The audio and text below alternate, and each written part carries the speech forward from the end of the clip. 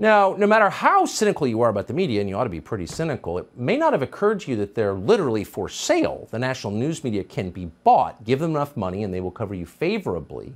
And then they will attack anyone who disagrees with you. But that is of course, true. And the stories around FTX, the crypto scam, and Pfizer show that very clearly.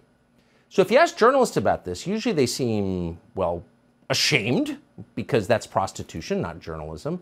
But Politico, which is a left-wing political blog in Washington, is not ashamed at all.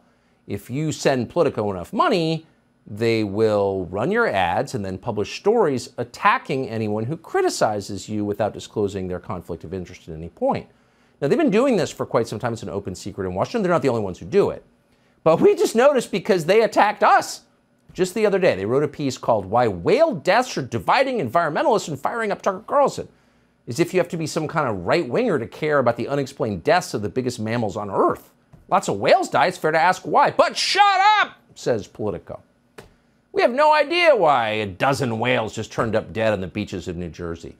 Does it have anything to do with the construction of wind turbines off the coast? That's speculation, Politico reports. Probably climate change.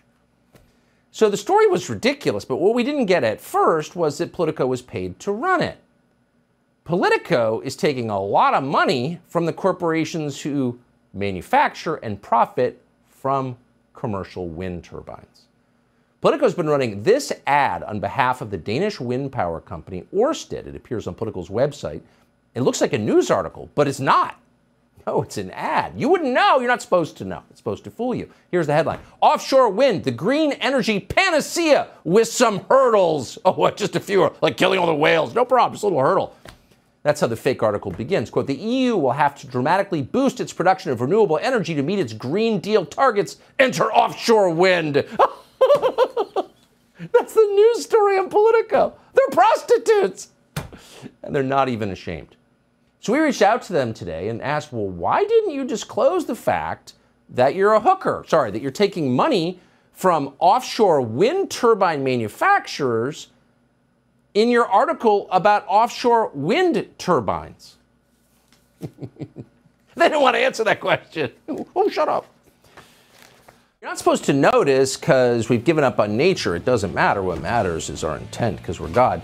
But if you are paying attention, you may have noticed that the largest mammals in the world are dying for no obvious reason and washing up on the shores of the mid-Atlantic states. Just happened again. What's going on? We've got an update next. We're living in an age when the precise opposite is true of almost every claim you hear in public, so it probably shouldn't shock you that the people who care the least about the natural world are self-proclaimed environmentalists. They're happy to wreck it for profit. They make the oil companies look like deep environmentalists. And if you doubt that, take a look at what's happening off the east coast of the United States. So-called green NGOs, supported, of course, by the people they give money to in the Biden administration, are backing the construction of massive offshore wind turbines that appear to be killing large numbers of whales. In just the last 2 months, at least 10 dead whales have washed ashore in New York and New Jersey. And on Monday, it happened again. A 35-foot male humpback whale died and washed up on Lido Beach in Nassau County in Long Island. Bruce Blakeman is the county executive of Nassau. He joins us tonight. Mr. Blakeman, thank you so much for coming on. So this seems like one of those stories that, since liberals want to save the whales, or did when I was a kid, you'd think would be getting an awful lot of attention, but it seems like nobody wants to talk about it. Why is that? Well, first of all, I became very concerned when 7 whales washed up on the shores of New Jersey, because obviously we're just miles from New Jersey. Right. And then when I found out yesterday that a whale had washed up on our shores here in Lido Beach in Nassau County, obviously I became concerned because I know that there is construction taking place out in the ocean. And I think that when you have so many of these large animals that wash up on shore dead, that we now have to take a pause and investigate why is that happening. We've got to find that out because sea life is an important part of living in Nassau County. We've got whales, we have seals, we have dolphins, and we've got tremendous fishing here. People move here because they want to enjoy the beaches, the wildlife, and the water. So it's a concern and it bears investigation. Well, I would say, and it's very odd considering that if you want to move your cows into a new pasture and some rare salamander is found there, the federal government shuts it down. They're very uptight about killing animals. And that's not all bad, by the way. But here, the biggest mammals in the world are dying in an unexplained way, and there's no curiosity. I just think it's the strangest thing I've ever seen. Well, yeah, you know, listen, there are a lot of people that are disingenuous. They can't find a balance. It's like talking about going all electric. That would be a danger to our America, the way that we live. There'll always be fossil fuels, at least in my lifetime. And certainly alternative energy is important as well. And you have to have alternative energy. But the fact of the matter is there's got to be a balance.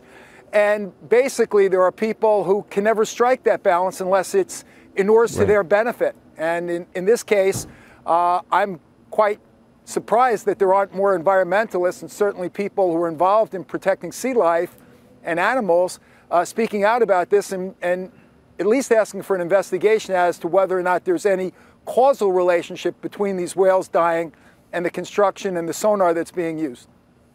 Yeah, I mean, there are a lot of Americans who care deeply about the natural world, about the environment, but the professional environmental groups are prostitutes and shills, obviously. If you're destroying the environment, you're not saving the environment, I would say. Anyway, Bruce Blakeman, I sure appreciate your being willing to talk about this in public. The Nassau County Executive, thank you. Thank you, Tucker.